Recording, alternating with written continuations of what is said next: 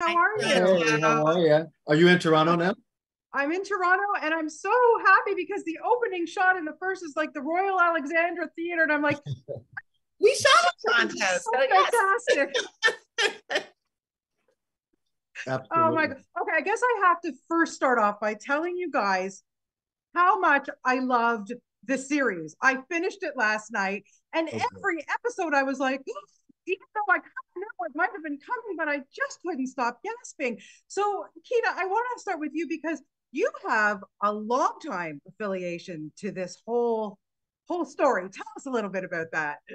Well, about 5 years ago now, I think it was July 2018 or June 2018, I got a message and the public theater here in New York had suggested to Aaron Mark that I do the podcast.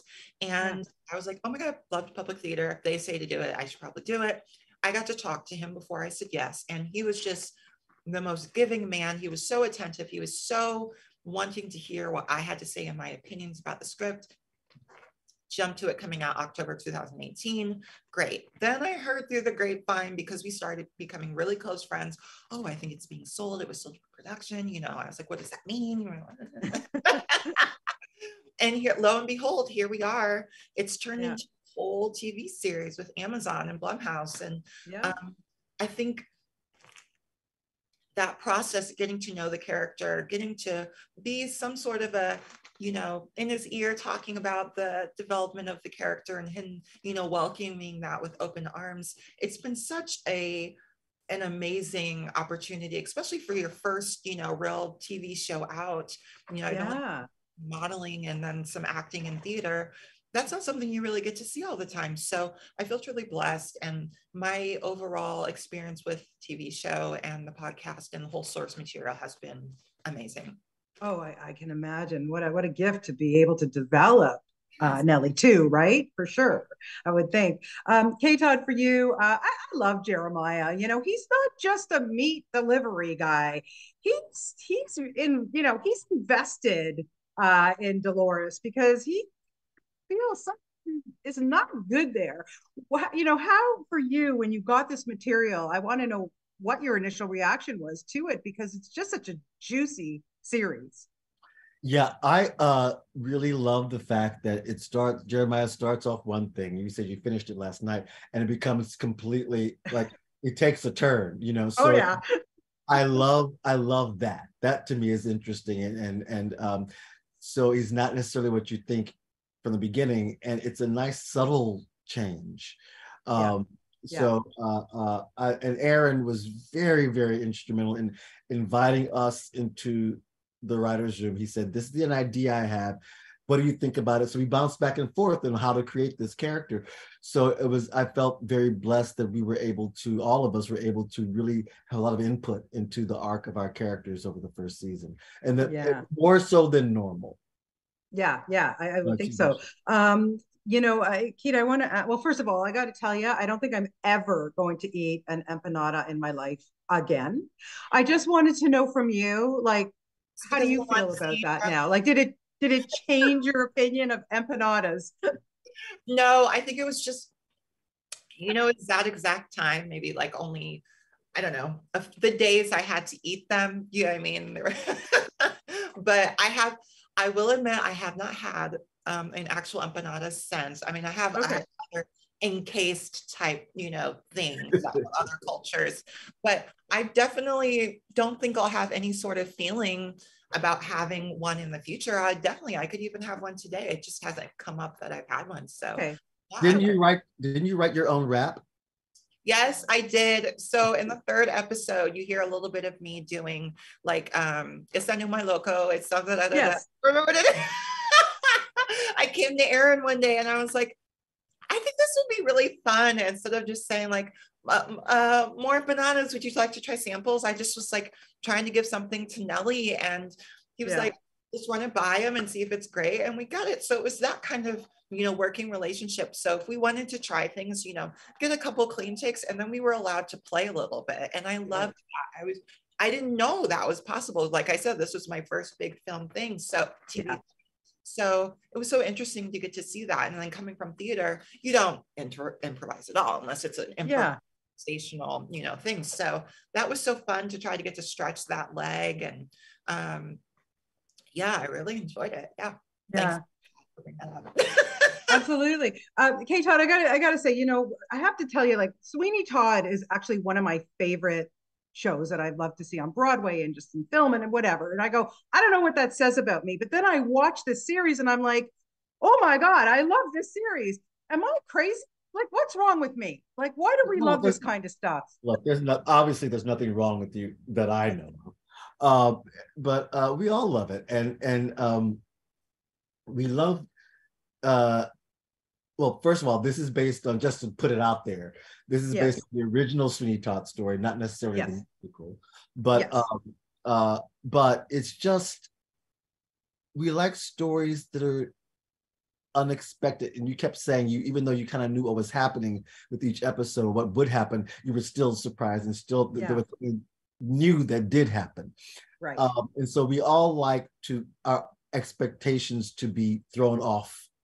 We like to be surprised. We like to see what's new. And I think that's what Aaron's done so great in the writing and the creation of this show, is that he's taken what we might think is familiar and thrown us off our secure little ground a little bit and surprised us.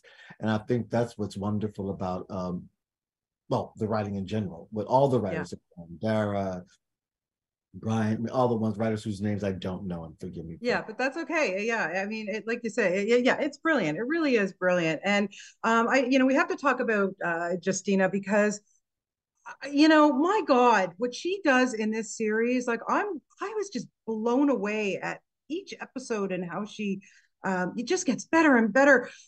Just quickly, Kita, what was it like to work opposite her and just watch her and where she goes with this character? She's powerful. She's very powerful. She brought me up to,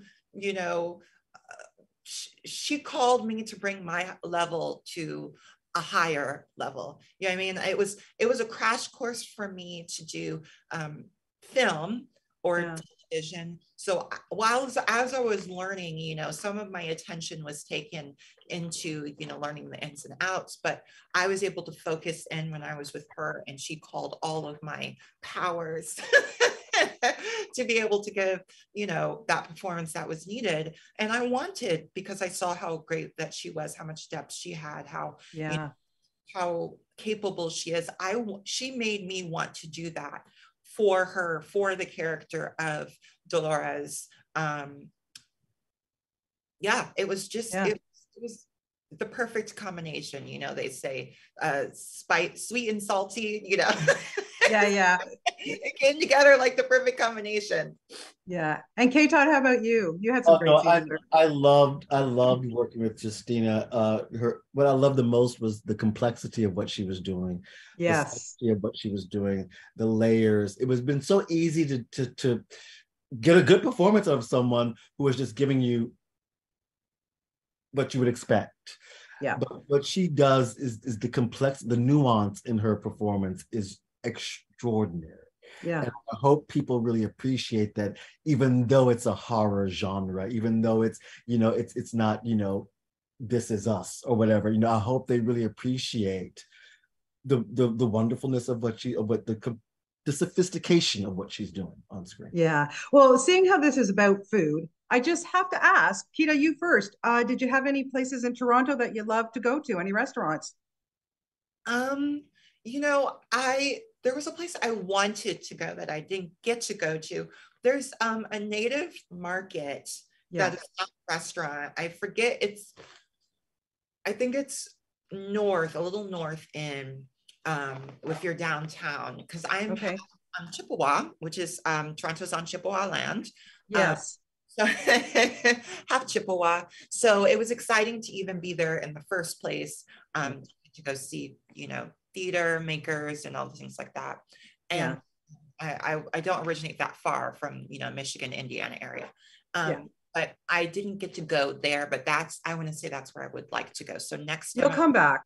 You'll come back. And very quickly, I got to wrap up. Kate Todd, any restaurant that stood out for you in Toronto? I hate that you asked me this about preparation, because there were there were two. There's an Asian, a Chinese, I want to say, Canadian famous chef guy with the restaurant down on Queen Street West. Okay. Right? Well, I've seen him on like Top Chef and things like that. I went to Yes. this restaurant, which was great. And there was another guy who was a Japanese sort of omakase restaurant that was really fancy that I loved, which is sort of like more toward the Don River. And I can't remember the name of either of these restaurants, but there's lots of, what I've always said about whenever I work in Toronto is there's Yeah. lots of great food diversity and there's tons of great food. So I would Absolutely. recommend, yeah. Korean Yeah. fried cheese, love it. Love it. The Korean fried cheese on the stick. Oh, Okay. Well, listen, I love talking to you guys. Thank you so much for this really fantastic series. My fingers are crossed for season 2. I think it's going to happen. I already want it. So there you go. Thank you so much for your time. Thank Okay, you. bye, guys.